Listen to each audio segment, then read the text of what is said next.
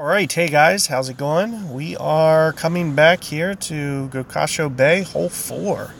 So I've yet to put out a hole for this, so glad that we can get it, and I'll do the best that I can here for you guys to put together a quality guide.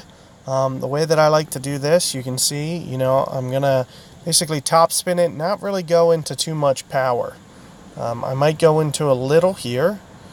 I am going to play the rings, so, about one per ring, maybe, 3-4 rings. I am going to go into power. I am going to curl it kind of like this. The curl is just because the fairway is very sloped, and keeping it over towards the left is going to be, you can see what the fairway is doing, how it's just veering off to the right. So you're going to want to try to counter that a little bit and try to keep it as left as possible, especially if you're going with a marlin ball like me or a navigator, for instance. I'm going to try to stick with, somewhere in that range. But when we get to a short par 4 like this, I'm going to try to ball down a little bit, try to conserve my inventory.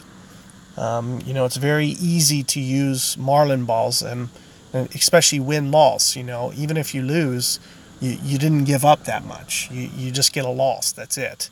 You lose a couple coins. But if you follow my technique and my guides, I feel like I'm setting you guys up to win more than 50% of your matches anyway.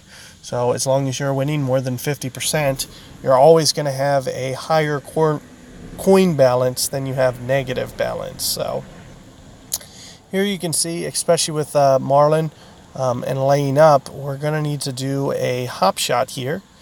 And the way that I usually do this, I think it usually has a little bit of backspin. I'm going to kind of be sparing with it because it is a little into the wind. So I do think that is going to be a contributing factor to make my ball check up a little bit. So I'm not going to go full there. I am going to go kind of close towards max adjustment, maybe 5.5, 6 rings, somewhere like that. Another great ball, geez. But, this hole itself is going to be very challenging to get online. Oh, wow. I lucked into one. Got a great ball. And I was able to get the eagle there. So you can see, not using a lot of backspin there is going to be the ticket. The fairway is very hilly. There's no way you can ensure that you're going to get this at a high success rate. It's going to be very hard to get. Perfect ball, great ball, whatever. It's just going to very much hit how it wants to hit. And, you can see the mounds on the fairway. It's very hilly. It's not a very flat surface at all. So you can't anticipate even being half a ring off of a target and actually getting a consistent run out. So you do need to be very precise. And more so than anything, it's basically better to be lucky than good when you actually get this one.